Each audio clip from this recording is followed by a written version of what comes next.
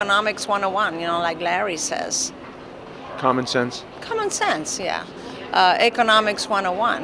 How you succeed economically and not just think about all these programs and throw all this money to programs that have been deemed a failure in the past, Liberals and the Democrats believe in utopia. It's like gun control. It's never going to happen. If you stop gun control, people can make the guns, and I'd rather have guns and not fertilizer bombs. What McVeigh did with the fertilizer bomb, he killed 168 people in a second. So a gun is better because you hear it and you attack it, you stop it. So we take all the guns, criminals can make their guns, these kids are deranged. It's completely different. I just heard Obama in San Francisco today, he said nobody should have an AK-47 or whatever, that should not happen. I was like, it shouldn't happen. In my belief, the movie The Basketball Diaries gave the inspiration to the Columbine killers. And since then, there's been more than 60 school shootings. Have you seen that movie, The Basketball Diaries? I saw it. This is what Leonardo DiCaprio, the cute kid, does. Takes a shotgun, goes to school, and kills the students and the teachers. And this is what these kids have been copying. Copycats, crazy kids on drugs, the parents are not there, and this is what's happening. It has nothing to do with guns. It would be worse if they use poison, poison their water or use a fertilizer bomb, It sounds like your views are right of center, would you say? Absolutely, I'm a right-winger. And are you from Latin America? Right, I'm from South America, Argentina. I was born in socialism. I know what it's like to hear your parents, since you grow up, your whole life, they are saying, it's getting worse, it's getting worse, it's getting worse, and it always gets worse. And you cannot believe that it's going to get worse, and it gets worse. And here they go to their graves without seeing, success. And I'm not talking, you might be inventive, you might have something, an invention and make a lot of money. But to live well, middle class in Argentina is destroyed. It was one of the richest countries, and when Europe started promoting socialism, it took in Argentina as well. And in fact, Perón, which is the equal of the Democrats here, and of course he's dead, but I mean, no other party wins in Argentina. Almost 60, 70 years. And in Mexico, it's more than 100 years of socialism. And this is what we get. These countries are a failure, and they're all coming in here. And then when they get here, they want to make this country like their country. I'm saying, why don't you stay home if you want to change this country to socialism, since you were born in it? Look at it in Europe, the invasion and also the race card, how people talk about the U.S. being racist and Europe, the white countries, the Anglo countries being racist, and yet all these people, Mexican, Hispanic, Arabs, are flooding into white countries. So who's doing the right thing economically?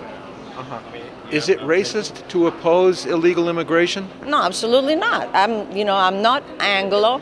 I don't know if Trump is going to make it, but I don't think he said anything racist. He says Mexico, which he didn't mean Mexico sends the people. He just said a lot of rapists, a lot of people that come here are rapists and criminals. He didn't say they're all criminals. So it's like they take what they want to take. Right. What about granting asylum to the illegals already living here? Well, that is more complicated. Most countries are not obligated to give asylum to, 20 million people or whatever it is. And yet the U.S. is. The U.S. is like an open park for the rest of the world, and for the Democrats and the liberals that want to play the utopian and victim card and the compassionate card. I'm Mother Teresa, I care so much about the poor, and Hollywood, how they play the victim card and demonization of the rich while they are the richest people in the world. Hollywood, they're like, you see every movie, there's a line there about rich people being bad. I don't have a problem with rich people. I'm not rich, but I want to be rich. If you hate the rich, then don't be rich. Stay poor, And if you hate the U.S., don't use any invention to come from this country. How about that? Turn off the air conditioning, which most countries could not live without, How many Hispanic conservatives are there? Is it common within the Hispanic community in America? No, it's not common, and it's really annoying.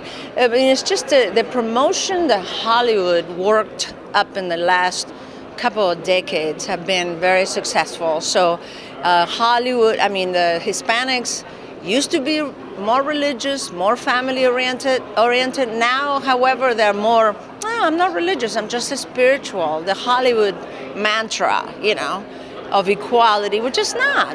But sadly, and they don't want to admit it, sadly, Hispanics will say, well, you know, there's the dichotomy of the contradiction that they think that they want common sense, they want good economics, they know the U.S. is not racist, or else they wouldn't come here, right? So, but most of the time, most people are not informed. I was ignorant myself. I was a Democrat, liberal, in name only. Why? Because my best friends from the U.S., I would ask him at one point when I got older, because when you're young, you don't care, right? When I got older, I said, hey, what's the difference between Republicans and Democrats? And this friend of mine said, Democrats are for the poor and Republicans are for the rich. That's all he said. And I said, well, I shall be a Democrat. This is how most people become a Democrat.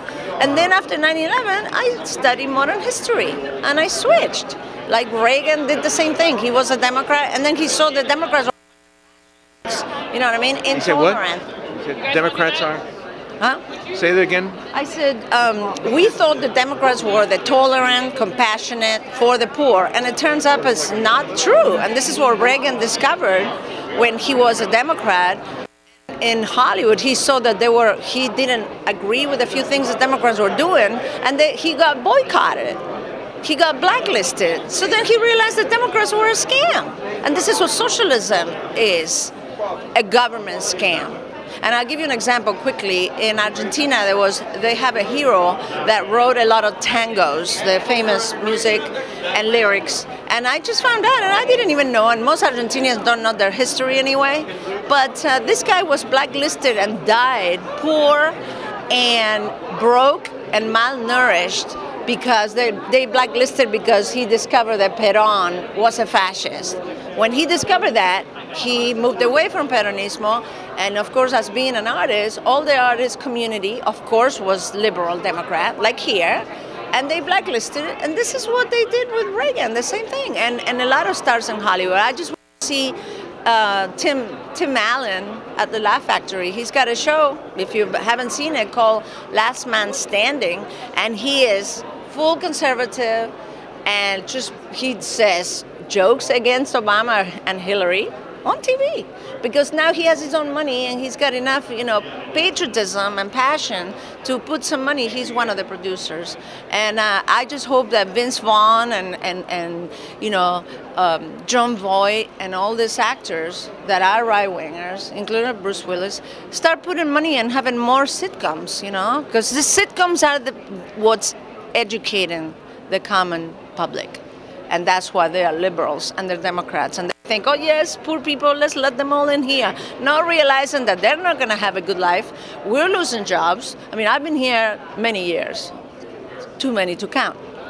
So I'm a citizen, you know, but even I do see on Twitter lots of conservatives, Hispanics, and Latin people that do not play the victim card, and they have common sense, which is there is a moment where you're going to have to close the gates, okay? Same in Europe. I was in England 3 times, they bounced me, they didn't let me in many years ago. I was in France, with a ferry. You get to 3 different ports in London, and they didn't let me in because I didn't have enough money on me. Yeah, they sent me back to Paris. And at one point I had my son, who was a baby. I was like, back you go, you know? But the United States is forced to open the doors and let everybody in. Hey, we don't have enough jobs. What do you want to come in here for, you know? So. Are there many Hispanics who oppose increased Hispanic immigration? You see them, I see them on my Twitter account, on Facebook, but I don't see them on the streets. If I go to a store, most of the time, you know. How would you know? Oh, because on Twitter? No, on Twitter you know, but if you meet them on, If I meet them on the street or at a store, because we talk, you know, maybe we say a few words and boom, they come up with the line, you know, they're for Chirla, they're for La Raza. I mean, you know quickly. And all these people, and this is what I feel bad about Americans, because they can be naive. You know how many magazines out there that people make for free? I mean, they don't charge, so you can grab them. And they're full of... Socialist? Yeah, they're full of lies and hatred for the U.S. They're here, they're making money, and then they advertise, and they make money, and they bash the United States. Are they promoting a revolution? Well, they don't go out that much, you know. They're not, some of them are, La Raza and some gang members definitely are. But some of them are like, I know South American magazine, and they annoy me so much I can't read it anymore. Because they're always like, oh my God, the guns, you know. I mean, it's like, you want to go to Argentina? There's no guns there. Why you come here? Stay in Argentina, you know. Stay in Mexico. There's no guns except the criminals and the government, you know. You don't want a gun to defend yourself? What do you want to call the cops? Well, the guy's going to rape you, you're going to call the cops? Or kill you, house invasion, you know? Dr. Petit in Connecticut, you read that case? They followed the mother and the daughter in the market, and they came to their house. They hit the dad in the head and threw him in the basement, and they killed the mother and the two daughters. The husband survived. They had no defense. That's Connecticut. That was before the shooting, you know, by Adam Lanza. But anyway. Good. Very good. Okay.